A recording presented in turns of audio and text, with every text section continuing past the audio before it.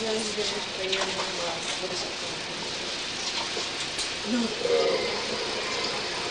tape. Kind of in a, what do you say? This is nothing to do with it. I don't want to be repeating myself here. Are you getting something out of that? I don't want to be doubling up on that. Yeah, we'll get this to you in just a sec. All right. Hey, what are those holes out there on the four corner? 14 and 15? Yeah, 15, 14 on end. Where we got caught in the dark? Yeah. The ones we played in the dark were 16, 17, and 18. Okay, 15, 17, 18, and shot for $1,000 there. Yeah.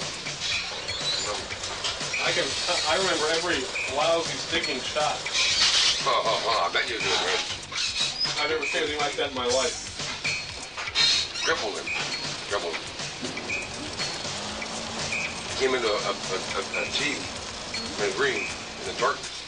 He had actually hit a really good shot. I had blasted mine totally over a tree. So. And he had the hole locked up with like birdie. We sludged up in the green. I thought I lost my ball. As we came to the green in the darkness, there was a ball like 10 feet.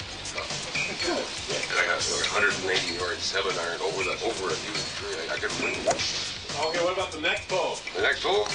Where I hit the... That's where you drove it into the bushes, right? No, the par 3 where I hit it to 20 feet.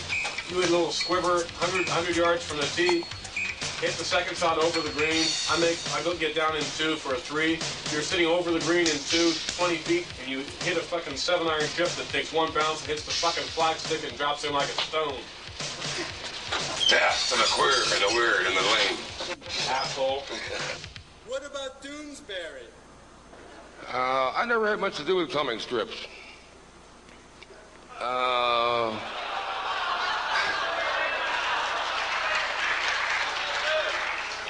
Well, it depends on your perspective, you know.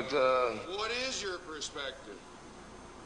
Well, I can tell you that people grow up in this country wanting to be, firemen and cowboys and pimps, maybe. You never know.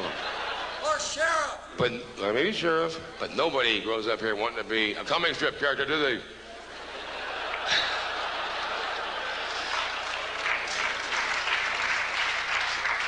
So I'm a pioneer.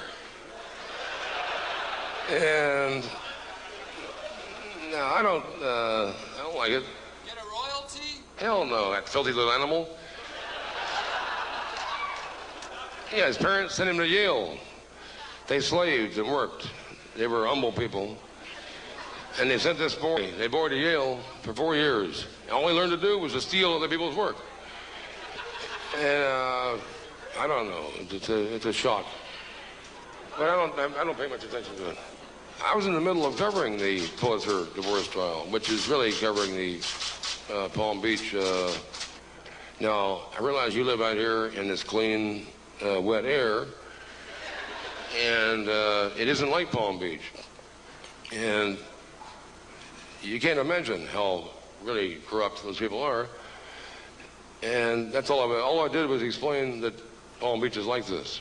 When nobody works, everybody makes $1 million a year just clipping coupons, and they fight over inches of beachfront on sand. And well, remember that story where the freighter washed up in one of those women's yards? That's Palm Beach. Yeah. She was amused. Sat there. They had 81 Haitians washed up there one day, and they were amused. Yeah, dead Haitians, boat people. Yeah, there's nothing. Palm Beach is a funny place. Yeah, they got a sense of humor that won't quit. And I would never claim they were guilty. I would have to go over to Roxanne's house every night when I had to be in court. The press contingent was so huge, and they had 12 press dates, so you had to be there at 7 in the morning to sign up. No matter who you were, it didn't matter.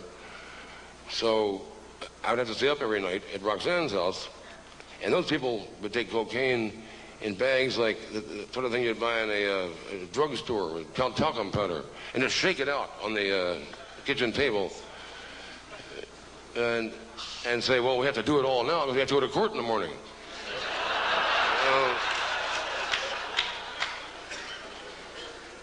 That was hard on me. And yeah, they were more excessive than I was. Nixon's a guy who admits now that he did not burn the tapes, and that was his main failure. You know, Nixon was evil. Nixon, you know, he maneuvered. Nixon got to his knees, on his knees at night in the Lincoln Room, and prayed to the portrait of Abe Lincoln. And Nixon made weird deals, you know, with Kissinger at 3 in the morning. Nixon took Manolo, the butler, out at 5 in the morning, saying, after he drunk 3 margaritas, which is, martinis, which was, when Richard Nixon drank 3 martinis, that was it. It was like the rest of us eating a lot of acid. Nixon could not drink. It was not a racial thing or a stature. I wondered about it. It was karmic. And Nixon could not go out with his speechwriters and drink with reporters. He could not mingle. So when he did, he would go utterly nuts at night. And of course, his wife was a question mark, a pretzel of some kind. And his family hated him and abhorred him. So he was left at night with Manolo, the butler. And unlike Reagan, who takes naps and goes to sleep, Nixon didn't. He would prowl the White House at night. And there was a anti-war protest of some kind when Nixon grabbed Manolo and said, let's go out and talk to them. And he went out and talked football to them, something about Ohio State. You know, like 15,000 children underneath the Washington Monument. Nixon had a sense of, let's go out and play. You know, well, not play, but he was a player. Now, Nixon's, he was evil, but he would hurt you. Yeah, just to get into the White House to talk to Nixon was, would keep you real sharp for a long time. Nixon or North or Meese, it's the same old bullshit. Nothing's ever going to change. Well, let me just tell you something, Sport, and I agree with you, and I have done that and thought that way before, but let me warn you that this time they are going to fall apart, and someone's going to have to pick them up. And this is democracy, and unless you're a foreign national or an agent of a foreign power, and maybe even then, you may be the one to have to pick it up. No, that's the, yeah, we all pray for the Armageddon and the bonfires on the hill and the great shrieking and the, you know.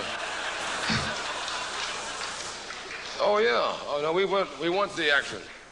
But we do live there, and we're not going to die, not all of us, in this Holocaust. And this is a dark thought, and I don't want to ruin your young life, but it's going to change. But nobody, I'm not going to take care of the change. Ed Meese is not going to take care of the change. You're going to be a part of that. Yeah. And it's true.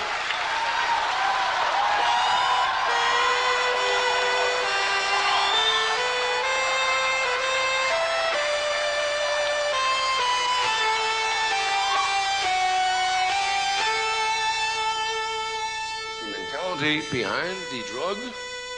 What do you use? What kind of stuff do you use? I'll tell you what I use. I could tell you anything at all, couldn't I? But I'm in kind of a dead-end, ugly mood, and I don't catch salmon. I beat them to death. It's just my.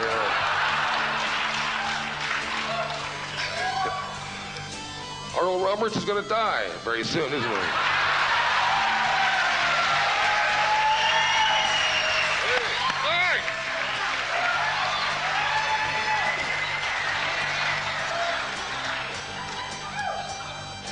What hatred? Al? Big Al. Al ran it for a while. Yeah. He made the mistake of admitting it one day. Yeah. I would kill them all.